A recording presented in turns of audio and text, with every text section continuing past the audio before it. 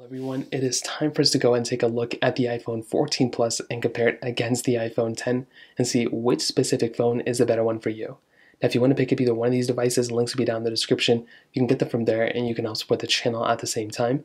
Now, side by side, you can definitely tell that the iPhone 14 Plus is a much bigger phone overall than the iPhone 10. The iPhone 10 came out back in 2017, and it was a $1,000 phone at that time. So back in 2017, it was more expensive than what the 14 Plus is right now. So this phone, I think, was a massive change when it first came out. You had a 5.8-inch Super Retina OLED display. And it was a pretty good panel. I'm getting all these displays mixed up. I think the front of this thing still holds up very, very well, considering the 14 Plus looks pretty much almost identical to this type of device. So it's still 60 Hertz. It's anything crazy, but I think it's still a pretty good looking phone, and I'm still a humongous fan of this device for sure. I still talk about it all the time. Now with the iPhone 14 Plus, on the other hand, you're getting a massive 6.7-inch Super Retina XDR OLED display. Now with this type of panel, it is a way bigger display like I mentioned before. It is 60 Hertz still, and honestly, I think this display in some ways isn't as good as the iPhone 10, but it gets brighter, it's a bigger display. I think it's higher resolution as well. Like, this is a very, very good panel, but I think the iPhone 10 still holds up very, very well in this day and age as well.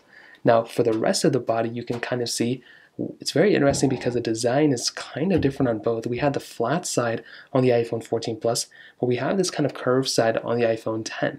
The iPhone 10 is also a much smaller phone overall as well.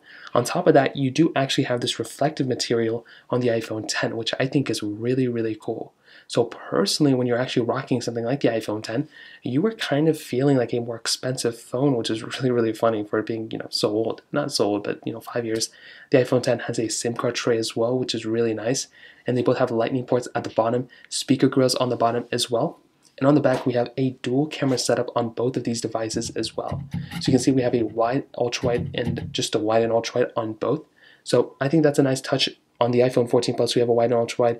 The iPhone 10, we have a wide and telephoto lens. So probably a thing to keep in mind as well. I don't think, again, it's a deal breaker, but I do prefer an ultra-wide lens over a telephoto lens.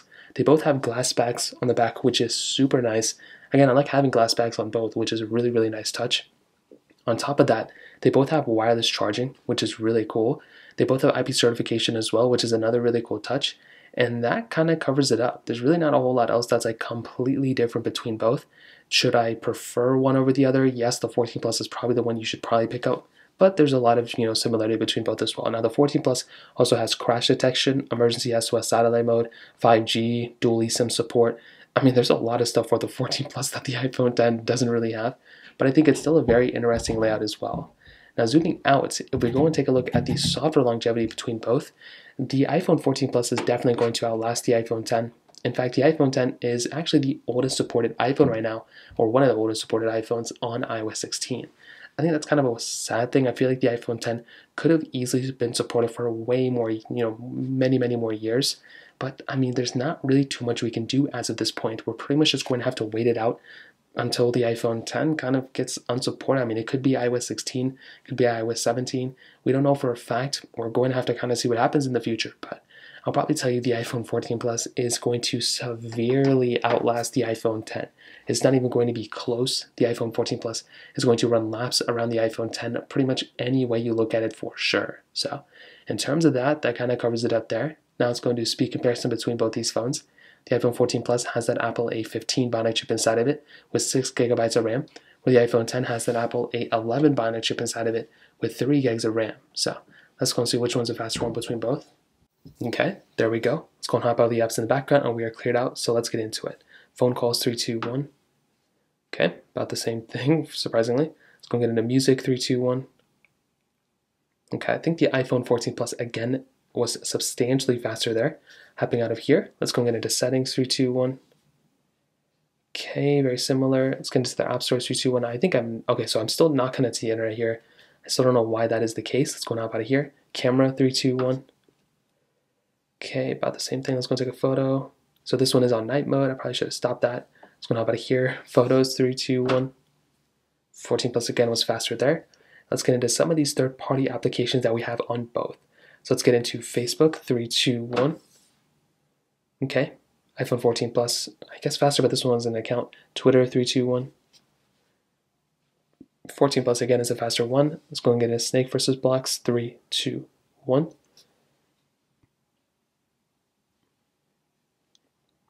And there we go, 14 Plus, slightly faster. Now look at when I click on this. I notice that with the iPhone 10, there tends to be more glitching going on, at least in the beginning, but it does kind of smoothen out a little bit later. So you can kind of see the 14 Plus also glitched up a little bit though too. So we can't just give it all to the iPhone 10. Let's go and get it into Thank You. 3, 2, 1. And the iPhone 14 Plus was faster again. The iPhone 10 a little bit behind. And there was a little glitch on the iPhone 10, and it crashed on the iPhone 10 as well. Very, very weird. That's not really happened that often before. Snapchat 3, 2, 1. And the 14 Plus again is a faster one. Temple Run 2, 3, 2, 1. Now, I will say I've played tons of Temple Run 2 on both of these phones, or well, more so on the iPhone 10. Maybe there's not one that's like substantially way better than the other one, but you can see right here, the 14 Plus is definitely a faster phone, and you're going to be getting better graphical performance on the iPhone 14 Plus as well than on the iPhone 10, and that is not showcased even more so than in games like Genshin Impact. So if we go and load up Genshin Impact, 3, 2, 1, even though I'm not going to play the game right now, the loading of this game is so much faster on the iPhone 14 Plus, it's not even funny. So that is one of the biggest advantages of having a phone like the iPhone 14 Plus. Not only do you load into the game so much faster, but the graphical performance of these games is extremely fast as well. So that kind of covers up the speed comparison. I think it's quite obvious the iPhone 14 Plus is the faster one, but I still think the iPhone 10 holds up kind of well. It's still a smooth phone, but the 14 Plus is definitely the faster one for sure. Now in the camera department, as I mentioned, you're getting dual camera setups on both. You're getting a wide and ultra-wide camera on the 14 Plus, but you're getting a wide and a telephoto lens on the iPhone 10. You're getting 4K capability on the back of both of them, but the iPhone 14 Plus has 4K, it's 60 on the front, where the iPhone 10 doesn't really have that. Now, one of the biggest problems with the iPhone 10 right now, I would say, is probably its graininess in some of the photos. I think some of the photos of the iPhone 10, they don't really look that sharp anymore. They look kind of grainy. I mean, they look very grainy for the most part, but I still think the capability is there. You know, this thing still has, whether it's like, 10x zoom, that's still a ton of zoom to have. I was looking closer. You have, the video mode, you have slow mode. You still have portrait mode on this phone too, which is really nice. Now, is it the best quality? Not really. I think all of us kind of expect that right now, but I think it still holds up decently well, and it could be worse. I think this phone could definitely have had a way worse camera than what it actually had. So for it having the same camera as pretty much the 8 Plus at the time was actually pretty nice, and even the 10s kind of had the same one. The 14 Plus I think is a very, very good camera. For starters, one surprising thing, you only get 5x zoom compared to the 10x zoom on the iPhone 10, but that is pretty much where the only advantage for the iPhone 10 is. You're getting 0.5x zoom on the iPhone 14 Plus, which is really nice. You're getting video mode with 4K 60 on the front and the back. You're getting this new action mode, which is cool. You're getting cinematic mode, which is like portrait mode for video. So that is a really cool feature we have on this phone. Still the same slow mode and time lapse and all that other stuff. You're getting portrait mode on this phone too, which is really nice. So you are getting a very good quality, capable camera from the iPhone 14 Plus over the iPhone 10. So in my opinion, that is a really big advantage for this phone over the iPhone 10 for sure. And honestly, there's really only advantages for the iPhone 14 Plus. Now, I do want to say some things about the iPhone 10, but the 14 Plus, I mean, you're getting a way bigger display. You're getting much better battery life in this phone, better performance, build quality is not even better, but everything about the iPhone 14 Plus is almost better, which is really nice. With the iPhone 10, I think this phone, for its price tag, still holds up very, very well. I'm still surprised how great of a performing phone this thing still is for it being 5 years old.